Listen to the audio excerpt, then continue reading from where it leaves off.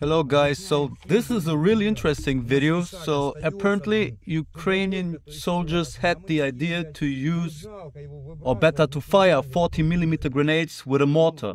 Here, you heard right, they use 40mm grenades with a mortar.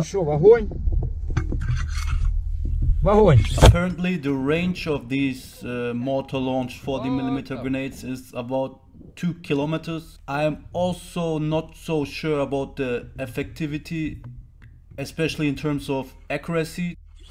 I think this will most likely be used for harassment fire.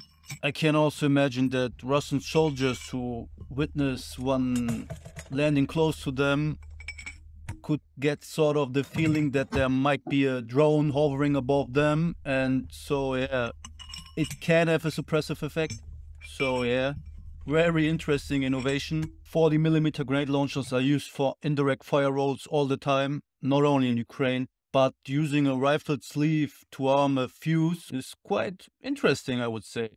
So I hope you liked this video. As always, I would highly appreciate if you leave a like and comment, and if you could perhaps share this video. This motivates me a lot to do more videos like this and helps me feed my cats. Thank you guys. Bye bye.